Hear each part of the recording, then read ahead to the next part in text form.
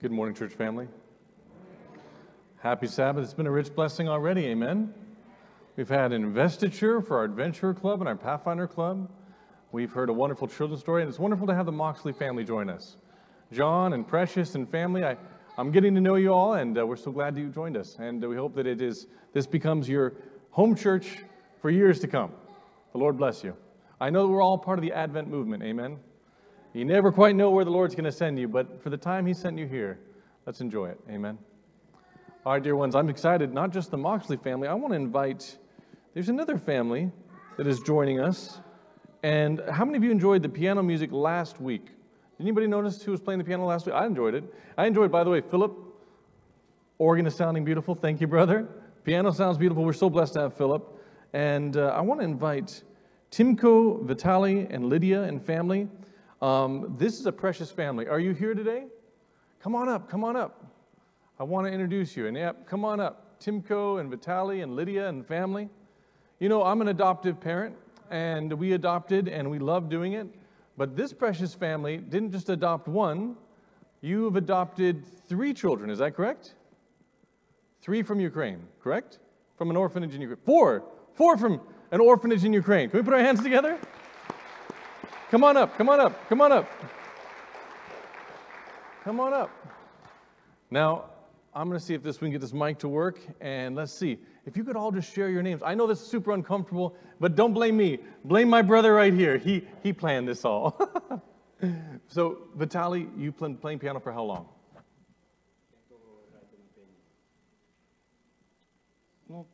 Років 25. Only 25 years. Awesome. Well, we hope you play for 25 years here. Amen? and so we have Vitali, and what is your name? Lydia. And what is your name? Belanika. Oh, Belanika? Belanika, beautiful. What is your name? Ира. Ira? Oh, that's beautiful. And what's your name? Taya. Daya, beautiful. Kostya. Kostya, and that's handsome. Excellent. All right. Well, I just want to say, folks, sometimes you don't realize that there's new families coming in, and we have the Moxley family of other families, and we actually have this family.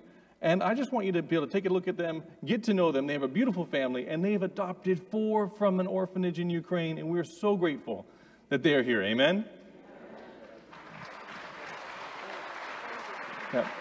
Could I have a word of prayer for your family?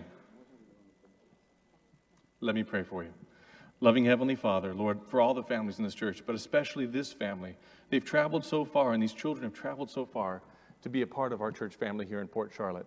Lord, you're an amazing God, and you open doors that no man can close, and you close doors that no man can open. And to have them on this platform today tells me that your Spirit has been leading in their lives. Thy will be done. May every blessing from heaven be theirs. I ask this in Jesus' name. Amen.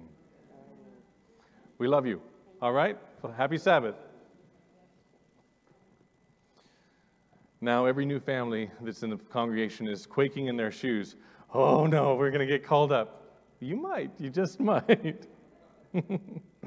All right. Thank you, brother. Okay, dear ones, how many of you are eager to hear from God's word? I am too. Let's do this. It's 12 o'clock. I'm going to do my best to finish by 12:30. But if the Spirit is moving, and we go a little further, if God wants to teach you something, are you here to learn?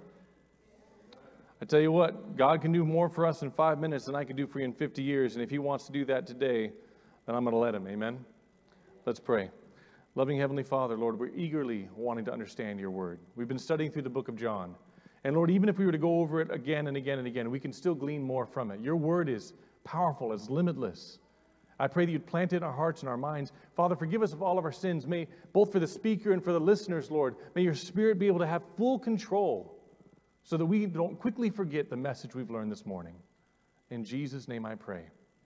Amen. How many of you would say you're people of great faith? How many people would, you don't have to raise your hands, but would you say you're people of great faith? You know, the Bible says the faith even as small as a mustard seed can move mountains, amen? I learned a long time ago that it's not the measure of faith in you, it's the measure of faith you put in Jesus that matters, amen? Some of us have great faith in our cell phones, right?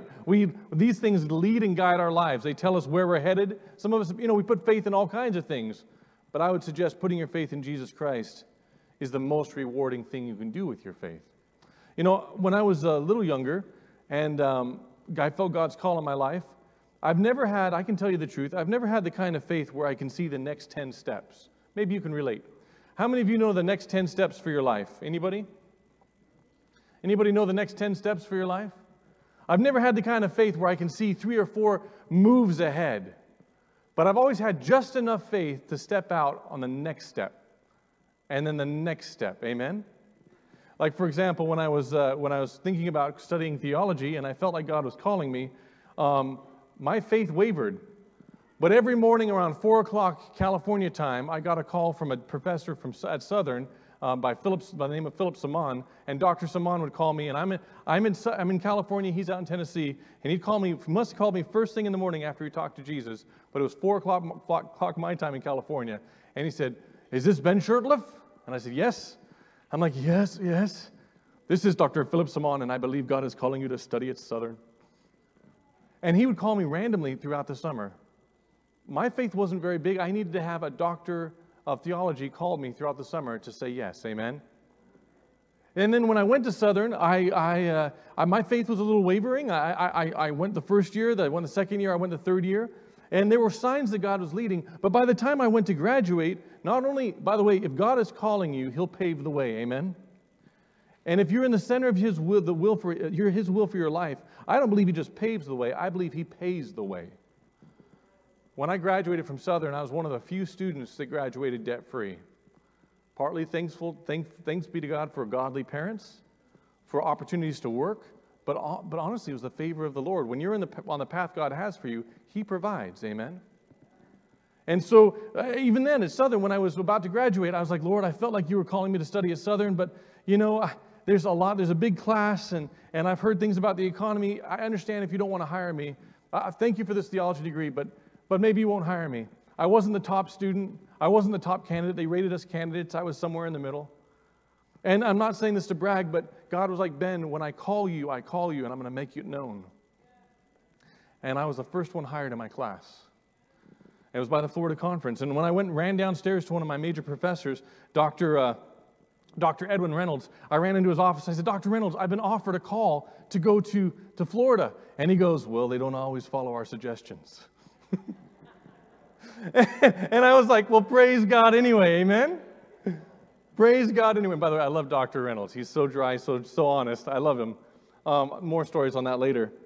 And then when I went to study at seminary, I was with Tria. We were married at this point. I went to the seminary, and I finished my time at the seminary. It was a blessing. But I didn't have enough faith to see even the next step. I mean, I knew that we would graduate here, but when I was graduating, it was 2008, 2009. Anybody remember what was going on in the economy in 2008 and 2009? If you were in the construction business, you were out of work. If you were in any kind of, the entire economy kind of crashed around us, right? The housing, in fact, here in Florida, people may not remember this or people may not know this, but the Florida Conference let go like 30 or 40 pastors right before I was graduating from the seminary. And I thought to myself, man, Lord, what a time to graduate from the seminary to find a job in Florida. I thought for sure I wouldn't get a job. And so Tree and I, we were supposed to interview, and we hopped on a plane, or we went to Chicago, and we hopped on this, or we were about to hop on this plane. We're in the concourse, about ready to board a plane to interview in Florida. And in my heart, I felt, God, thank you for Southern. Thank you for Andrews. But even now, if it's not your will that I pastor, I'm willing to just say thank you for this education, and I'll use it as a doctor. I'll use it as this. I'll use it as that. I'll be a better person because of it. And God was like, Ben, haven't I shown you already? If I've made my will known to you, I guess I need to reaffirm it. So Tree and I are in the concourse waiting at the gate. And for the first time in my life, this has never happened before, we were upgraded to first class. Anybody ever been upgraded to first class? Without paying for it? Without paying for it? Well, I tell you what, I can only relate one time. And the lady called me up, and we were just randomly, we were sitting there at the gate, and the lady called me up and said, Sir, come up here. She pulled me out of a crowd. She goes, give me your tickets. I gave her my tickets, and she gave me these 2 tickets, and she goes, you've been complimentarily upgraded to first class. Please enjoy your flight. And I'm like, my name's Ben Shurtliff. Are you sure you're meaning to do this, right? I mean, I'd never known that, you get towels and free drinks and the food is free. I mean, the first class is nice. Pause there. Let's go to the Word of God. If you, like me, have struggled having enough faith, maybe just enough faith for the next step, you're the kind of people God wants to work with, amen? Come with me to the Bible, John chapter 6. We're going to go to John chapter 6, and the Bible says, after these things, verse 1, Jesus went over the Sea of Galilee, which is the Sea of Tiberias. By the way, Tiberius Caesar, this just shows the influence that Rome had in the place where Jesus called home. That was not the Sea of Galilee is the Sea of Galilee, but Rome made its influence felt. There were temples being built in Judea to the pagan gods of Rome as well as the emperor worship. And they renamed the Sea of Galilee, the very same sea that Jesus walked across. They renamed it after one of the Caesars, the Sea of Tiberias. Then a great multitude followed him. I see a multitude before me today following Jesus. Isn't that awesome? God is so good. Look around, church. There's more of us than there was just a little while ago. Praise our God. Because they saw his signs which he performed on those who were diseased. So the great multitude had heard about these miracles. They'd seen the miracles for themselves. Maybe it was their nephew, their cousin, their aunt. Someone was healed, and they wanted to see Jesus for themselves. And so they crowded around Jesus right here outside of the Sea of Galilee. And Jesus went up on the mountain, and there he sat with his, what? Disciples. Jesus went up on the mountain, don't forget that. And there he sat with his disciples. Now the Passover, a feast of the Jews, was near. Why does the Bible include that detail?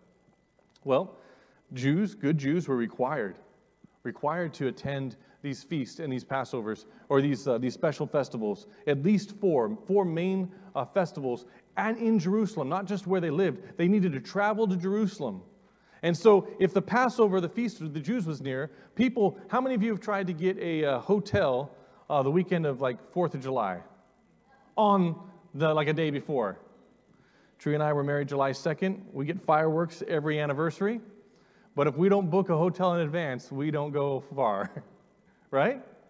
The same is true. There are people, the Passover is near. So all the people in the God-fearing Jews in Jerusalem and surrounding areas are traveling there. And so the crowd's already swelling because of the Passover being so near. And Jesus lifted up his eyes, and seeing a great multitude coming toward him, he said to Philip, this is interesting. What do we know about Philip? I wasn't able to do as much study on Philip in this particular sermon as I'd like, but the story that comes to mind is, remember Philip was the man who met with the Ethiopian and who baptized him on the road? And if I'm not mistaken, the Bible tells us Philip may be the only man that's ever teleported on earth, right? Pretty awesome. I think it takes some faith to trust that Jesus can move you from point A to point B without any means of conveyance that we know of. And so he says to Philip, where shall we buy bread that these may eat? Now on this particular mountainside, this particular part of the Sea of Galilee, this is a rural area. There's not a town nearby. There's not a place to buy food. The men and women cannot buy, and because there's nobody to sell. Listen to what I'm trying to share with you this morning. Listen carefully to what I'm about to say. There may be a point where following Jesus, you're not able to buy because there's no one that will sell to you. Does that make sense? When you follow Jesus, you might be out of the way a little bit. You may be out away from the towns. You may be out from the cities. There may come a point where you're following Jesus like this great multitude, and there's no bread to buy. And so he asked Philip, where should we send these people so they might, or where can we buy some bread that they may eat? And listen to Philip's response. He says, Philip answered him, 200 denarii worth of bread is not sufficient for them. How much is a denarii? Anybody know? It's basically, in the first century, it's equivalent to one day's wage. So imagine whatever it is you make in a day. That's how much a denarii is. So 200 is 200 days' wages. Now, if you make $60,000, $70,000, $80,000, that's 200 days on 365. That's over, if you make $80,000, that's over $40,000 or close to it, right? Or more, over $40,000. That's a lot of bread, isn't it? How much could you buy with $40,000 worth of money to buy bread? How far would that go? That would be a lot of bread, right? Well, I don't think Pastor Art is here. He's in the Spanish sanctuary, but I'm sure his bread ministry would love a donation of $40,000, right? But think about it like this. The Bible says, Philip surveys the crowd and he says, listen, 44 plus $5,000 in our terms is not enough. And what does he say? It's not enough so that every one of them may have just a little. How many of you guys agree with me that communion bread is too small? Too small. And it's a little too dry to get that one cup to get it down, right? That's a challenge, right? And Philip is saying, listen, even if we used all this fortune, by the way, I wonder, why does Philip say 200 denarii? I mean, that seems like a number just out of the clouds. I think maybe it's possible that the purse that Judas carried had about that amount of money in it. And the disciples knew about how much money they had. And he said, if we take the money that we have, which is 200 days' wages, if we took all this money and just invested in some bread, it would just be a morsel for everybody gathered here today. And listen to what the Bible says. And then in verse 6, we'll come back to it, it says, but he said this to test him, for he himself knew what he would do. Sometimes, brothers and sisters, God brings us to a point and he asks us a question so that we can come to terms with our lack of understanding. Is that fair? Philip's best suggestion in that moment was, even if we used every dollar we have, it's not enough. But doesn't the Bible say God's ways are higher than our ways? Doesn't the Bible say that God's thoughts are better than our thoughts? How many of you today feel like you don't have enough? How many of you today feel like if you were to use every dollar you had, it's not going to do the job that stands before you? How many of you are looking at something in regard to your health and you don't feel like your insurance and your what you have is enough? How many of you are like me, are trying to buy a home and you're looking at what you have to buy with and you're looking at the cost of housing and you're like, Tria, we're going to have a beautiful shack. Right? How many of you are doing the math in your life and you feel like what you have is not enough? Well, that's what Philip is saying. Philip's saying, if we use every dollar we have, every dime, every denarii we have, it's not enough. But God already knew what he was going to do. And then another disciple, Andrew, Simon Peter's brother, said to him, there is a lad here who has 5 barley loaves and 2 small fish. Have you ever thought, how does Andrew know that there's a little boy with a lunch with 5 barley loaves? Now listen, it doesn't just say a lunch. It says 5 barley loaves. Not just 5 loaves, like he glanced in the bag. He knows what kind of bread it is. He knows how many there are. Andrew sounds hungry to me. 5 barley loaves, and then remember, Andrew and Simon were fishermen with their father, and he says, and 2 small fish. If he were fishing, he would throw these ones back. There's 5 barley loaves, and you should know that barley loaves it's the bread for the poor. Barley was not a bread for the rich people in Jesus' day. If you used barley to make your bread, that means you were very poor.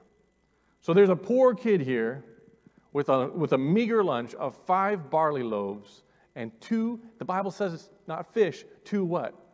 Small fish. 2 small fish. When I was a kid, I was going to a Adventist school in Utah, and I won't mention it because maybe somebody will make the connection, and I don't want you to think back to what administrator this could have been. But our principal, we would catch him eating the kids' lunches in the hallway. He would routinely eat the kids' lunches. Now, mind you, he never ate my lunch because I'd have peanut butter and pickle, I'd have mayonnaise, something else and peanut butter. I mean, he never touched my lunch. My lunch was safe. But if kids had Doritos and kids had like fancy lunches, man, he was eating their lunches. And the kids would go back to their parents and say, Mr. Someone is eating my lunch.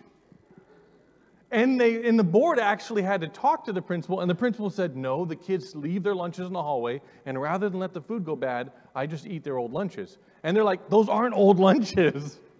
They were made this morning. Anyhow, do you think Andrew shook down a little kid to eat his lunch? How did Andrew get this lunch? I'd like to suggest that God was already working in this story, amen? And there was a little boy whose mom lovingly packed him a lunch and sent him off to find Jesus. And by the way, I don't know how much little boys can eat, but I know my son, he's not going to eat 5 loaves of bread and 2 fish. Unless this is a stout boy that has a healthy appetite, that's a lot of food for just a little boy, right? I think the mother packed him, maybe because it was a journey, maybe it was multiple days, but what he had that day was 5 loaves and 2 small fish. He gave it to Andrew, and I bet he gave it to Andrew so that Andrew could give it to Jesus. And Andrew comes to Jesus and says, hey, there's a little boy here. By the way, isn't this nice? The disciples have learned that Jesus wants to hear from little kids now. He's not afraid to bring a little boy and his lunch to Jesus. They realize the importance of who Christ is. By the way, I know that if you feel like church went a little long or it might go a little long, mind you, we put our kids first and foremost, amen? Let's learn the lesson that we can learn from the Bible. And the Bible says, this is what the Bible says. It says, now Jesus said, make the people sit down. Philip said, all the money we have is not enough. Andrew says, here's 5 barley loaves and 2 small fish. But what are they? It's not enough, Lord. What we have is not enough. We don't have enough money, and we don't have enough food. Have you ever felt like you don't have enough money and you don't have enough food? You don't have enough money for food? How many of you guys have doubled your grocery budget in the last year? I'd like to believe it's because we're not eating more. I think it's just the cost of food, right? The Bible continues, it says, the Bible says in verse 10, then Jesus said, make the people sit down. Now there was much grass in the place, so the men sat down in number about 5,000. You probably know this story as the feeding of the 5,000, but that's not accurate. It's the feeding of approximately 5,000 men and their wives and their kids. Does that make sense? The men who sat down were 5,000 number. That means whichever disciple Jesus said, hey, I need you to count who's here, he was like, I'm just going to count the men. Right? And he went through and he counted the men. He didn't count the women and the children. Not that they don't count. They do count. But it was such a huge multitude, it was impossible to do that afternoon. And so 5 barley loaves and 2 small fish, the people sitting down. And Jesus took the loaves, and when he'd given thanks, he distributed them to the disciples, and the disciples to those who were sitting down. Do you see how this works? The people who want to hear from Jesus are gathered. Among that group is a meager offering of 1 lunch, 5 loaves and 2 small fish, right? They give what they have, as meager an offering as it is. They give it to the church, represented by Philip in this case.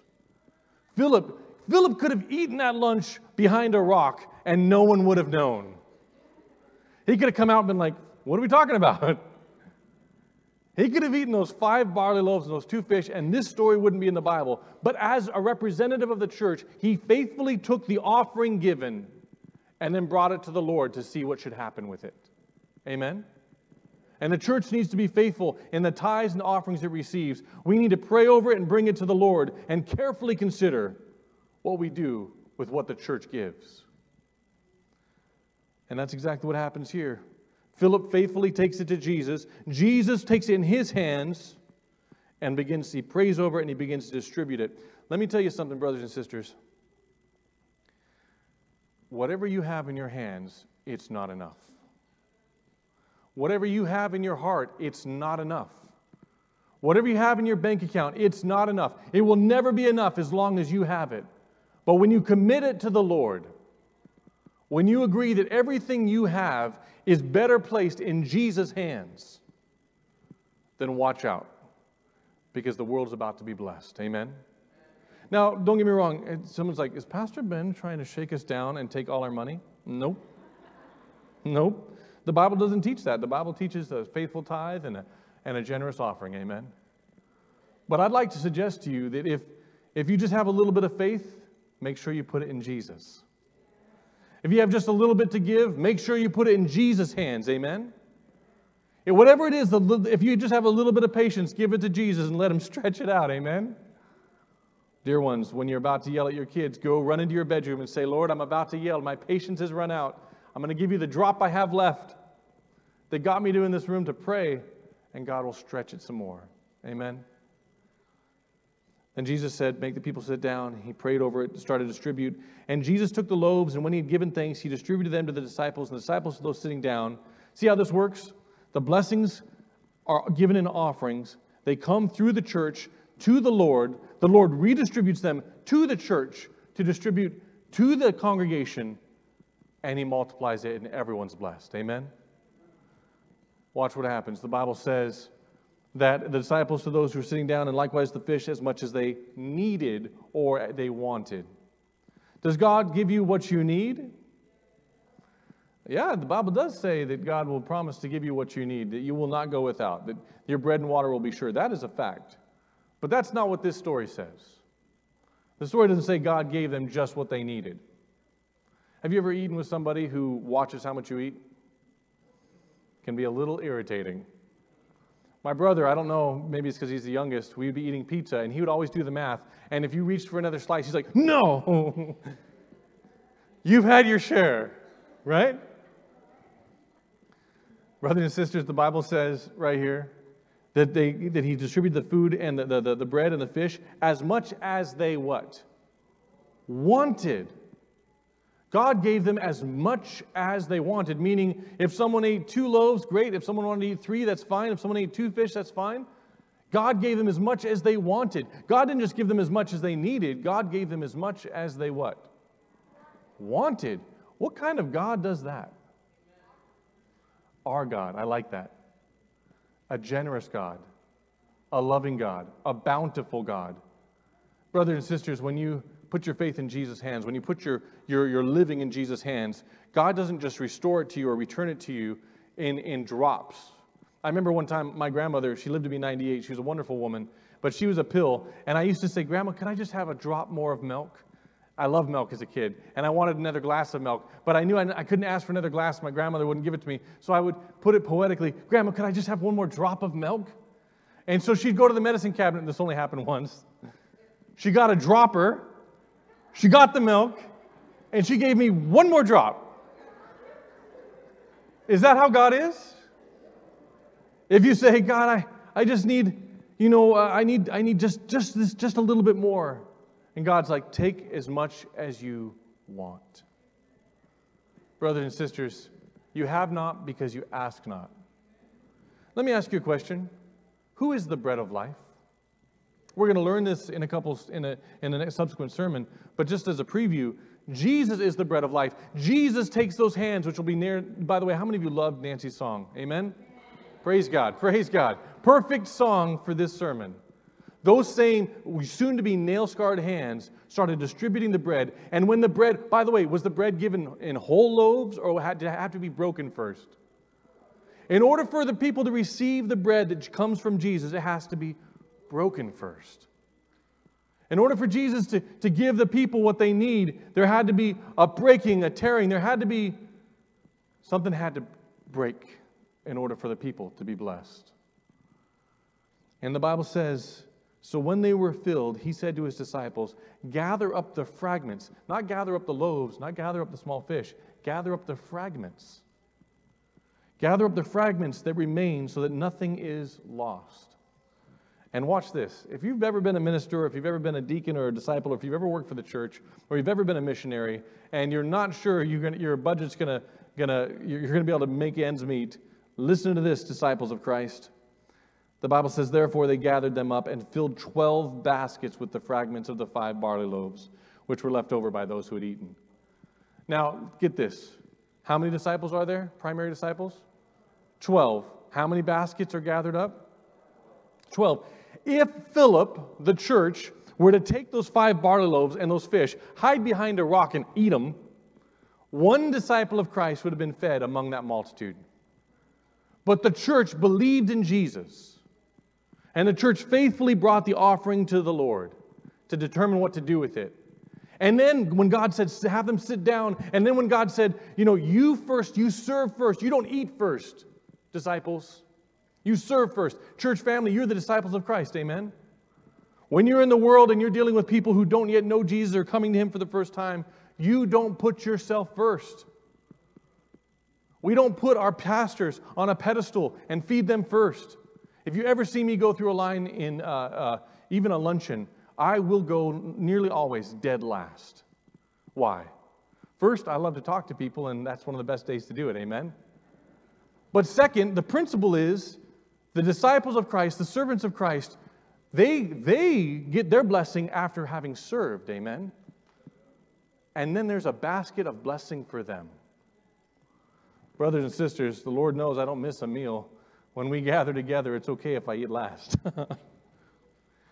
So when they were filled, he said to his disciples, gather up the fragments that remain so that nothing is lost. Therefore they gathered them up and filled 12 baskets with the fragments of the 5 barley loaves, which were left over by those who had eaten. God is telling the would-be followers of him, the would-be disciples, the would-be pastors, the would-be ministers, the would-be administrators, that after you do your job and you listen to me and obey my words, there will be a bountiful blessing for you. It'll always be enough for your family. Amen? The Bible says in verse 14, then those men, when they had seen the sign that Jesus did, the men, this is speaking of the 5,000, this is truly the prophet, what? This is truly the prophet who is to come into the world. Now, you would need to understand a little bit about the Jewish nation and about the promises God made to them. So we need to go back to Deuteronomy to understand this reference. Those 5,000 men, after they'd eaten, and I'm sure people were saying, hey, let's call him Caleb. This is Caleb's lunch. I recognize this bread. This is Caleb's mom's barley bread. I don't know what it was, but they recognized that there was no food, there was no place to buy, there was no place to sell, and God fed everybody, the multitude, with one meager lunch. Repeat after me. I may not have much, but if what I have, I put in the hands of Jesus, it's more than enough. If your faith is small, put it in Jesus. It'll be more than enough for the steps ahead. If your finances are small, put it under the control of Jesus. Give it to Jesus, and it'll be more than enough for the life he has planned for you. If whatever it is, if your health is small, give it to God, amen? If you can barely draw breath, determine in your heart, I live for the glory of God, and I'm going to give my life to Jesus, and see if he doesn't stretch it. See if he doesn't make you a servant past your time and past your prime. Deuteronomy chapter, let's go back to 18, and let's look at verse 15. Deuteronomy 18, verse 15. The Bible says in verse 15, the Lord your God will raise up for you a prophet like me. This is Moses speaking to the children of Israel. They're there before this is reminding them of the time they were there in Mount Sinai.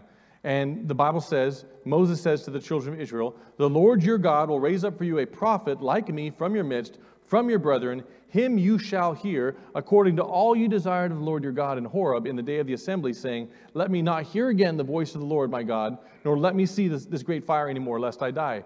You see, this same people, now some generations ago, back down the days of Moses, not in the days of Christ, this same people met with God on a mountain a long time ago. But when God met with them on the mountain was on fire, and there was smoke, and there were ropes around the mountain saying, don't touch or you will die. And even just the voice of God coming from the mountain was so frightening, the people said, Moses, we need you to go talk to God and tell us what he said. We are afraid we're going to die just by hearing his voice. Right? And God says to Moses, tell them that one day I'll raise up a prophet who will, like you, meaning they're going to receive you, that your voice is not going to put the fear of God in them necessarily quite as much. I'll raise up for them a prophet like you from among their brethren, and will put my words in his mouth, and he shall speak to them all that I command him. And it shall be that whoever will not hear my words, which he speaks in my name, I will require it of him. But the prophet he presumes to speak a word in my name, which I have not commanded him to speak, or he who speaks in the name of other gods, that prophet shall die. And if you say in your heart, how shall we know the word which the Lord has spoken?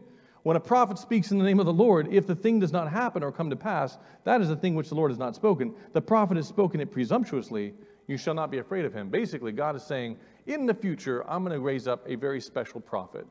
I'm going to put my words in him, and he will speak only that which I tell him to speak. Didn't Jesus just get done telling us that in John? I do whatever my Father does. I say whatever my Father says. Jesus will not leave the script that his Father gave him. Amen? And so the question is, well, who is this prophet that they speak of back here in John? Who is the prophet in Deuteronomy? Well, the Bible says here in John chapter 6, the 5,000 men reasoned among themselves, this is truly the prophet who is to come into the world. Remember just a few chapters ago, remember the scribes and the Pharisees sent ambassadors to John the Baptist, and they asked him, are you the prophet? Was John the Baptist a prophet? Yes, but was he the prophet? They were referring to the prophet in Deuteronomy. He wasn't. He says, no, I'm not. I'm not. I'm not. I'm not the Messiah. I'm not the prophet. Well, wouldn't you like to know definitively who the prophet was? Don't you think if it's important, the Bible will tell you? Come with me to Acts chapter 3. Acts chapter 3. Acts chapter 3 and verse 17. This is Peter now speaking in Jerusalem, in Solomon's portico. In verse 17 it says, "Yet now, brethren," Acts chapter 3, verse 17, "Yet now, brethren, I know that you did it in ignorance, as did also your rulers," speaking of killing Christ. "But those things which God foretold by the mouth of all his prophets, that the Christ would suffer, he has thus fulfilled. Repent therefore and be converted, that your sins may be blotted out, so that the times of refreshing may come from the presence of the Lord. And that he may send Jesus Christ, who was preached to you before." Who preached Jesus Christ before? Moses. "Who was preached to you before in the times of restoration of all things." And, in whom heaven must receive. Did heaven receive Jesus? Yes. "Until the times of restoration of all things, which God has spoken by the mouth of all his holy prophets since the world began." And then verse 22, listen to this without a shadow of a doubt. If someone suggests that the prophet in Deuteronomy is not Jesus Christ, take them to this verse. Acts 3, verse 22. "For Moses truly said to the fathers, the Lord your God," this is a quote from Deuteronomy, "the Lord your God will raise up for you a prophet like me from your brethren, whom you shall hear in all things, whatever he says to you, and it shall be that every soul who will not hear that prophet shall utterly be destroyed from among the people." So who does Peter believe that prophet of Deuteronomy is? Jesus. Come back to John chapter 6. Brothers and sisters, we need to listen to Jesus. We need to learn from Jesus. We need to agree with the people there, those 5,000 men, that Jesus is the prophet whom God will send, that his words will be the very words of God. And in this message, what you and I can take from it, and one thing we can take from it, is that no matter how little you have to give to God, if you give it to him and it's in his hands, when he thanks God for that gift and he begins to multiply it, a multitude of people will be blessed because of that gift. You know, when I was there on that concourse and we were upgraded to first class, it never happened before. And already I felt like, well, this is new. This is a special trip. We got on the plane, we boarded the plane, and you know, first class passengers, they board first. There's no cattle call, there's no fighting for space. I was like, Tria, look, this bin is empty. What do we do with all this space? And we sat down and the lady's like, "Would you like a towel?" "What for?" You know, "Oh, thank you, you know." And we're sitting down, and this very prestigious businessman sat. I'm on the aisle, Tree is in the middle. I feel like there was only 2 chairs there in the first class. And they're nice, they're big. And there's 2 chairs side by side, and you know, we're enjoying the refreshments. And this man sits beside us in this really nice suit. We're in like street clothes. And this man turns to me and he says, "I perceive you are a pastor." What gave me away? Actually, I told him, not quite, sir. He goes, "No, you've studied to be a pastor, and you are traveling to Florida for an interview." And I'm like, "I perceive you were a prophet." And the man says, "You're traveling to Florida for an interview. In fact, not just one interview, but you have 3 interviews set up." And I did. I was supposed to interview in Port Charlotte, interview in Jacksonville, and interview in Gainesville. And the guy goes, "Just so you know," and I said to him, "Sir, how do you know this?" And the man said, "Do you believe in the Holy Spirit?" "Of course I do." "Well, the Holy Spirit's telling me to tell you this." I'm sitting in an airport worried about a job. I've given 6 years of my life to studying. And it's 2008. I think the economy is so bad that they're going to cut me out and I'm going to do something else with my life. And before I even get to the interview, God wants me to know I am in the center of his plan for my life. And this man says, "You have been studying, you have 3 interviews, and I want to tell you what's going to happen in those interviews." He goes, it's only one interview that you're going to actually go. The very first church you interview at, you're going to accept the position they're going to offer to you, you're going to accept the position, and it's going to be a wonderful period of ministry in your life. You'll never even interview at the other 2 churches. And I came down here and I was in the hallway and was in the grand hall 10, 11 years ago. No, it's more than that, 14, 15 years ago. And Shree and I are shaking in our boots. We're these kids straight out of the seminary, and we're so excited but so nervous. And we have this interview, and that night Tim Goff took us to a restaurant that doesn't even exist in Charlotte County anymore, Crispers. And we're at Crispers, and Tim, Tim in his own quirky way, he's smiling his big smile, takes us out to dinner, and he goes, "So what do you think? What do you think about the interview?" And I'm like, they didn't tell me if I got the job. I didn't know. And our server was super nice, and I was friendly with the server and got to know his name. And I told Tim, I was like, "Tim, somebody should study with that guy. He's open to learning about who Jesus is." And Tim goes, "Well, how about you study with him?" And I'm like, and he smiled. And I'm like, "What are you saying, Tim?" "Well, why don't you study with him?" I'm like, "Well, are you saying I got the job?" He's like, "You got the job, Ben." Everything that man said under the inspiration of the Holy Spirit on the plane that day has happened exactly the way he said it. And that's happened twice in my life. That was the first time. There was another time. Brothers and sisters, what am I saying? I had a little bit of faith in God. Not enough faith to take the next 10 steps, just enough faith to take the next step. And I gave my faith to God. We bought the ticket. We were moving forward in faith, and God was like, "It's time to stretch your faith, Ben. I'm going to introduce you to the power of the Holy Spirit in your life." By the way, wouldn't you like to know a little bit more about that businessman? He was from India, and he was a Pentecostal. He wasn't Seventh-day Adventist at all, but he was a Pentecostal, and he spoke the words of God in my life. Pretty cool, right? My brothers and my sisters, God has a plan for your life. Do you believe that? God has a plan for your life, and if you say to me today, "Ben, I don't have enough of this, I don't have enough of that," I'm going to tell you right now what to do with what you got. Put it in Jesus' hands. Put it in Jesus' hands, because He will stretch it, and He'll make it a blessing for multitudes to come. How many of you believe a little bit more in Jesus Christ as a result of hearing that testimony about that plane ride? Amen? So you mean to tell me that God gave me a story to strengthen my faith and it strengthened your faith? So He took Ben's meager faith lunch and prayed over it, and it's been a blessing to all who've heard it since. My brothers and my sisters, whatever it is for you, if it's finances, if it's your relationships, if it's your, I don't know what it is, if it's your health, put it in Jesus' hands and let Him bless it. Let Him multiply it. And it'll come back to you after it blesses the people in ways which are bountiful, a basket full of blessings. How many of you today, the sermon's touching your heart and you're saying, "Pastor Ben, I need that. I came. God sent me here to hear this sermon, and I need that." I'm going to invite you to come forward. Only you know what's so meager. Only you know what's so little. But you want to give what you got to God, and you want to put it in His hands. And by coming forward, if you're willing to come forward, you're being like the little boy who came forward and said to Philip, "Philip, could you take this lunch to Jesus?" And instead of Philip eating that lunch, he brought it to Jesus, and Jesus did so much. Come on up, come on up.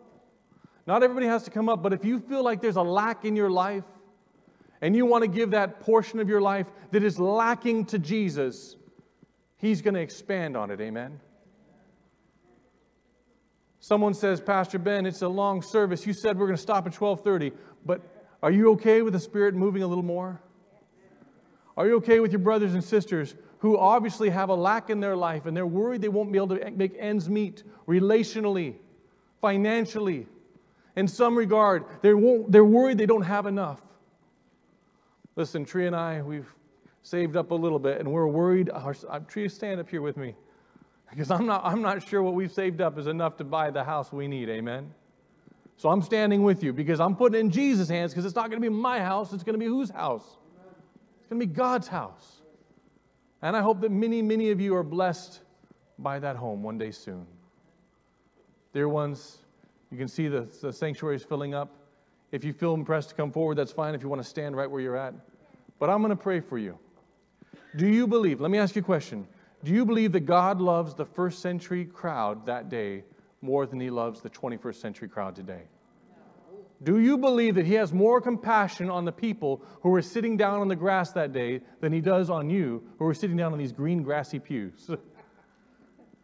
The Bible tells us, just in case you're wondering, the Bible tells us God is no respecter of persons. And He loves you with an everlasting love.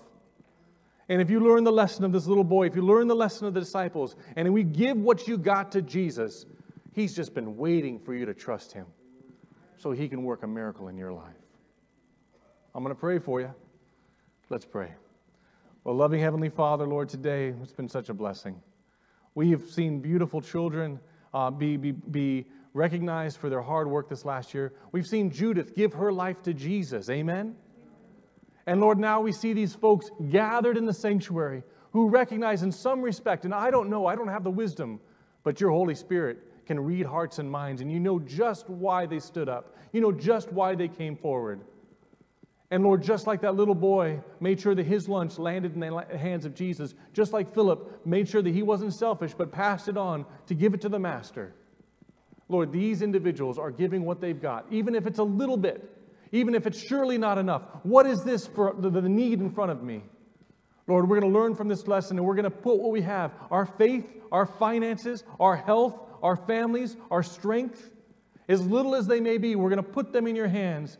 And Lord, won't you pray over them right now? Not my prayer, Lord, but your prayer. Won't you, because of your broken body on the cross, won't you, since you bought us, since you purchased at great cost to heaven, won't you do what you paid for? And that is to bless the earth again. That is to restore all things. That is to cover your people with your provision and with your protection. Lord, we're not going to fight you on this. We're not going to tell you how to do what you do. But we want to sit down and be obedient and watch you work in these areas. Lord, we're either the little boy with the little lunch, the disciple distributing, we're somewhere in this story, or maybe we're both at the same time. Father, bless us. May there be a basket full of blessing as a result of this day, as a result of this prayer, as a result of this sermon. I love you. I trust you. Do for these people what you did for the multitude that day. In Jesus' name, amen.